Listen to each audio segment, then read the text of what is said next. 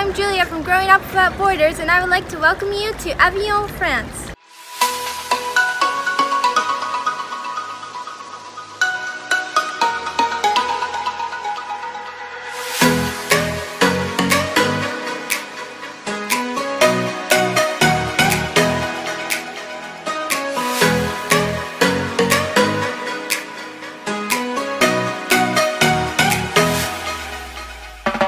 So our very first stop is going to be here at the tourism office. We're going to go find the walking tours maps, all the stuff that is information that is always good to have. And it's, just in case you're wondering, right here, right in the downtown, right as you come in.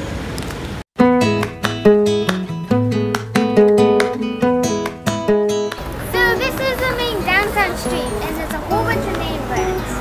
Stores. Yeah, stores. And the buildings are really pretty. They all have these beautiful designs like this. That's the city bus to get around. So cute, isn't it? So here they have a whole bunch of different ice creams, and they have some slushies. But it's really funny because they have so many different flavors and so many machines. So many different vanilla, flavors. Mint, chocolate, melon. Does it look good? Nutella. Cities are always better when they have ice cream, right? Chloe? Yeah. Oh my gosh, and then they have this. And this looks like an old style gelateria. Oh wow. You guys are probably getting used to this now. In every video there's usually an ice cream scene and a, I don't know, cookie scene? No, ice cream scene. There's a shoe stop. This looks like the spot where they have all the cafes and little restaurants. A little merry-go-round at the end.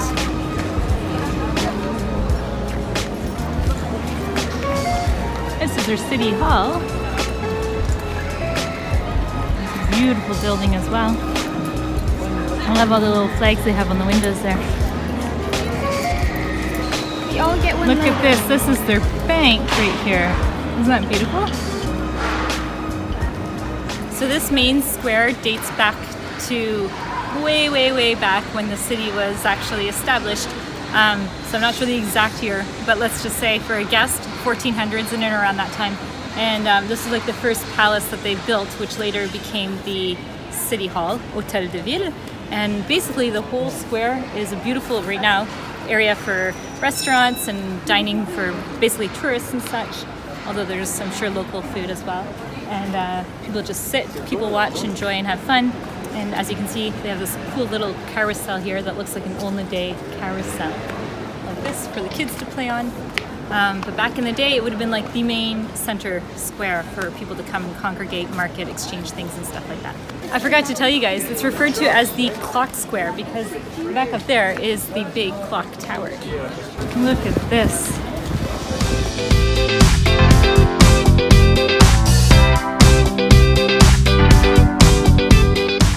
So behind us right here, just wondering, do you guys feel like you're in a fairy tale land? This looks like a sandcastle to me, and as we were coming in, you have like the whole city gates around. It's just amazing. But this is the Palais des Popes, and what it is all the popes that were in Rome, they fled to Avignon, and so they established their own palace here. So that's what we're about to go see. You can go do a tour, and we'll tell you about the pricing in 1 sec. So the Palace of the Popes is basically one of the largest Gothic palaces in all of Europe.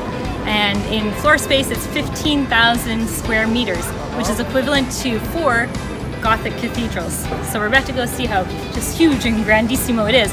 And one of the cool things they have in there is they have these like little iPads. Apparently you can put them on a stand and you can see what everything looks like in the olden days. So that's what we're gonna go check out. Okay, so the Palace of the Popes was constructed by 2 constructor popes, or they were like in command of the construction. And it was built, it started building in 1335 and it ended in less than 20 years, so pretty fast, guys.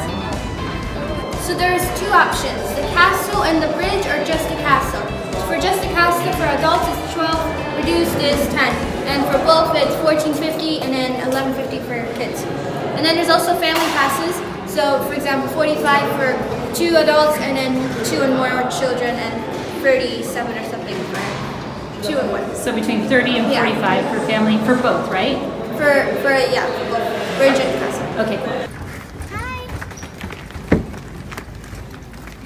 This is the coolest. You can literally see where you're going and stuff. You can zoom in, zoom out, everything.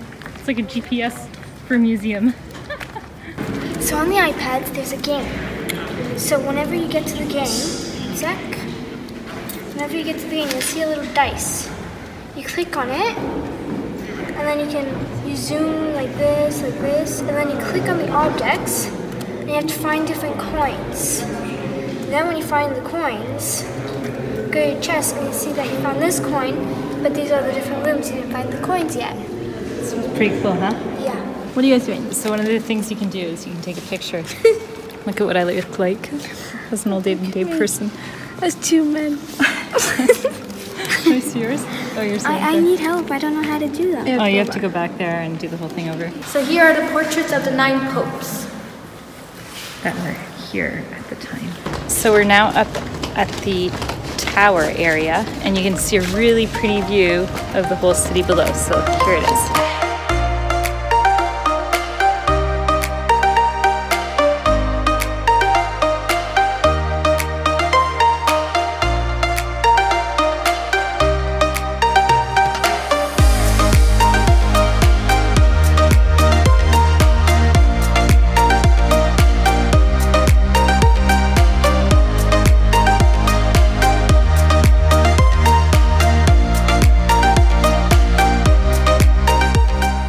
So right behind us here is the famous Pont d'Avignon, just like in the song, Sur le Pont d'Avignon. This is it.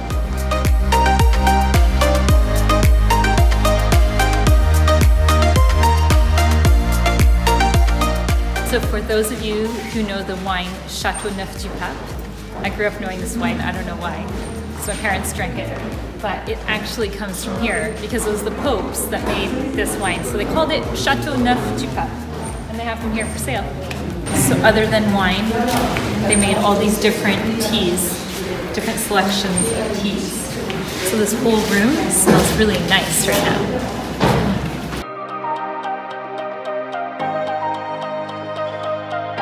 So the next stop is Sur le Pont, on the bridge. On the bridge. All right, let's go. We're not sure which way to go, but I think it's this way. For tonight's supper, we eat crepes because we haven't showed you guys us eating crepes yet. What are crepes? Basically pancakes, but really thin. French pancakes. Here would be some of the old city walls here, and we are going on the bridge. Let's go.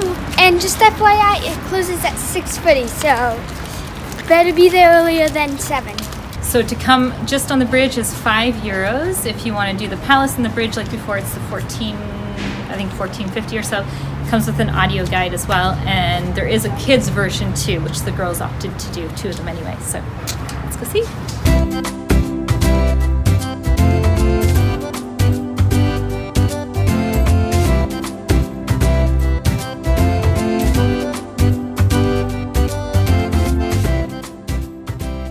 Famous Pont d'Avignon. This here is the Rhone River. It goes all the way from Lyon into the Mediterranean Sea, and there is a legend about this bridge from Saint Bernadette or Benedette, or I forget his name, but basically they said the story goes something like this. He was a shepherd and he heard from God that he should come and build this bridge. But that's not actually the true story. The true story is he was a business guy, and they built this bridge as like a toll from one side to the other because it made a lot of profit for the city. So there you go. Something you also learn is that the bridge used to be really narrow, so they didn't actually dance on the bridge, but they like underneath the bridge they used to dance. Back then, the bridge, it was built on these arcs, but since the river was so high and flooding and stuff, it broke the middle, and so they rebuilt it, and then towards the 19th century they rebuilt it, and then after it broke again, half of the bridge, so half the bridge is still broken. So that's why it was never rebuilt, yeah? Yeah. The thing is they actually built a secondary city wall. So you've got like the main city wall that is still all around the city, and they built another one to protect it against the floods, which means the water would have come up quite a high level compared to the city walls. To show you the city map without a glare, but this is basically the city of Avignon, and as you can see, it's still completely surrounded by the city gates, so, or the city wall, I should say. It goes all the way around like that, and then there's the Rhone River up and around the whole city. If you're coming here and you have a big car, it's probably not a good idea to try and navigate through the streets, because the main streets within the city are okay, but then as soon as you turn down, if you turn down the wrong street, you literally might get stuck because they're pretty narrow, as it was a Roman city. So the way they created that song is that they played it once in an opera house in Paris, then it didn't become famous or anything. Another opera house played it and it became more famous, and then more and more people started playing it in opera houses. So it's like an opera song. And also they played it at weddings because it's an opera song. It's not like we know it was nowadays. It was way more like... It sounded like being in a Catholic church when they sing their songs. But nowadays it's like more kiddish and animated, right? Yeah. And how many languages do they sing the song in? It's around the world. They even think it's in Chinese, so we'll have to go there and find out. Everybody sings Sur le Pont d'Avignon. So this is my vision of Sur le Pont d'Avignon. Sur le Pont d'Avignon, on y danse, on y danse. Sur le Pont d'Avignon, on y danse tout en rond. That was my version of the song. So it's actually known as the Pont d'Avignon, but the real name of it is Saint Benezet Bridge. So just in case you guys want to know. And like Angelique was saying, it was flooded several times from the Rhone River. Then it was abandoned in the 17th century, so they just kind of gave up rebuilding it and making it withstand all the floods and the movement of the river and such.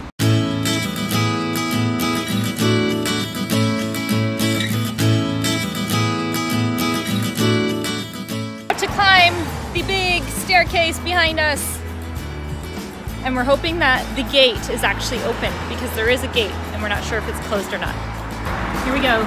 The kids are a little bit tuckered out from all the walking for the last few days. That's shadowy. You see the gate up here? We're not sure if that's closed or open, but we shall see. What, Chloe?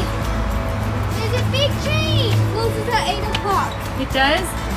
Okay, well, huh? In France, we find that happens. Sometimes things close, but yet they close it half an hour before because the workers want to, you know, get to their own lives and stuff. It happens when you're visiting museums. It's like half past, and actually that happened to us in Geneva. They were like, museum's closing, everybody out, and there was still 15 minutes. We're like, but we still have 15 minutes. They're like, yeah, but by the time you leave, walk down the stairs. So just FYI, it's supposed to close at 8. It's 20 to 8 and it is closed. What I was going to say earlier was, with all the walking we do and the running around that we do, sometimes I believe that the kids deserve a big reward. Chloe knows what the big reward is. What is it, Chloe? Prizes when you stay at it. The Novotel prizes? Yeah. Okay. I think they deserve a big, ginormous reward. Yes. Like a water park, slides, and something Cruise. like that. A cruise. A cruise sounds better than a Novotel gift, right? Yeah. Tell me, why is a cruise better? Well, it depends on which one.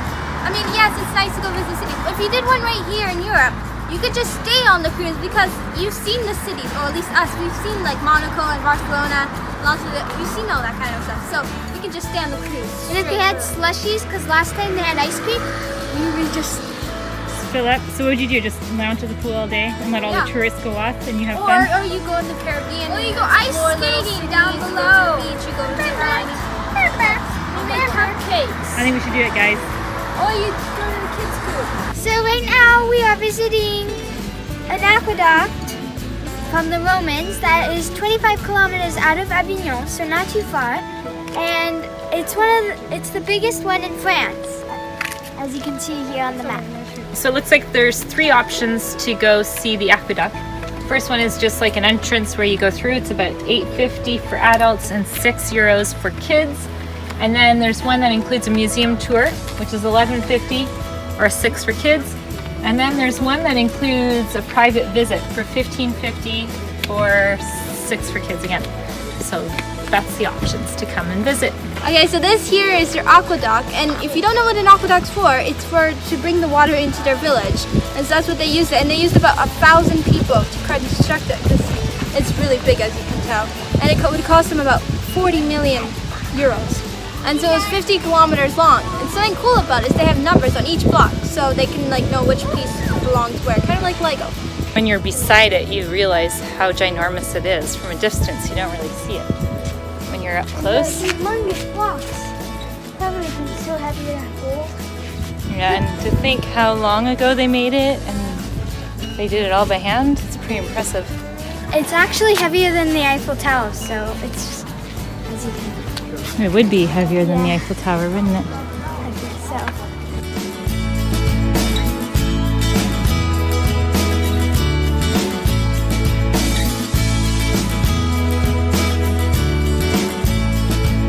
There's an adults museum, which is really impressive here. Lots and lots of details and history about the Roman times and such. And this here is the kids zone, and it's also very interesting.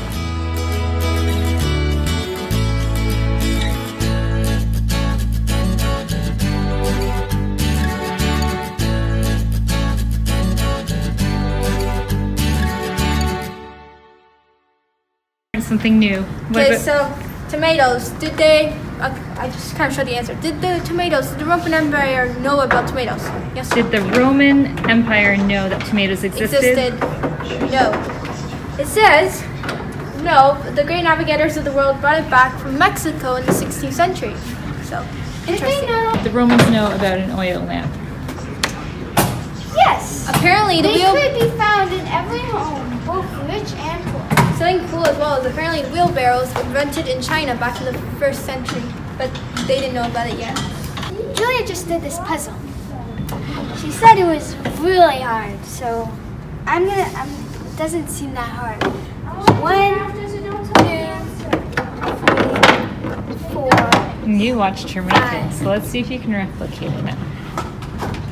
Okay. I don't know.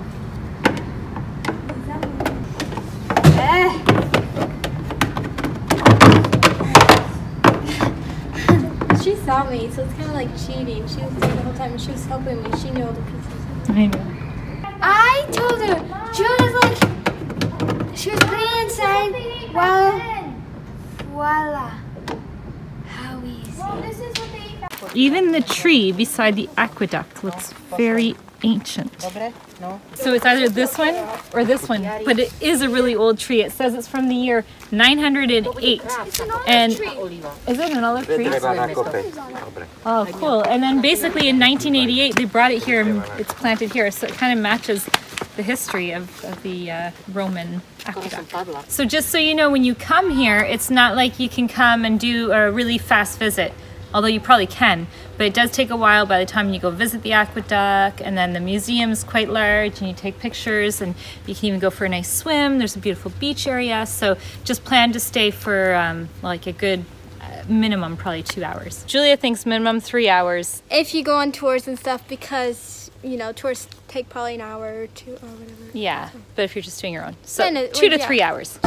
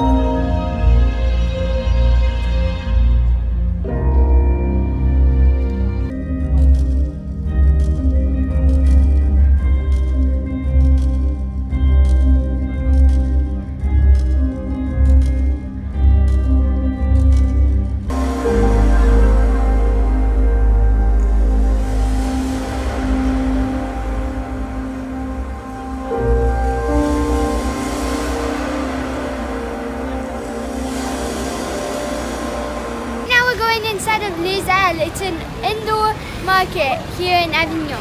Okay, let's go. This is what it looks like from the outside. It's got a big green wall. It's right close to the downtown area where all the streets are, like this. So right in the center, technically.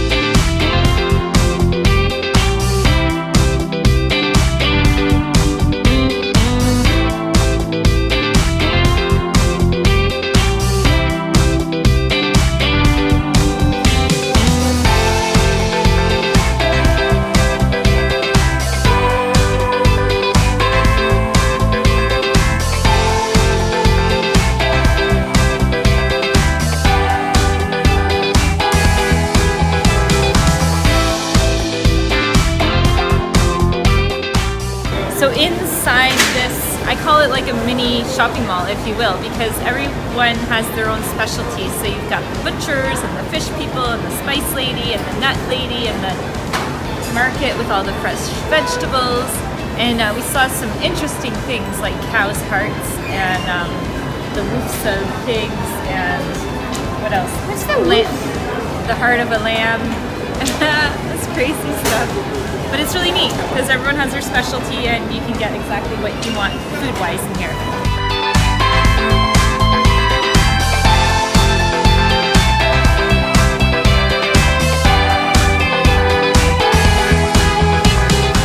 As you can see behind me, they even have somebody who specializes just in potatoes and garlic. Why? But they have so many comic books and like collections down You see a lot of bookstores. the street. Yeah. Here's another one and another one. So we had a lovely stay here in Avignon. This terminates and ends our 7 days in southern France. And we picked a good time to leave because now that the sun has been shining on us all week, it's now raining. So good time to go home. Time to go. No more blue skies. Thanks for watching our tour of Avignon, France. Please subscribe and give us a big thumbs up. And don't forget to comment down below where you're watching from. We'll see you next time. Bye.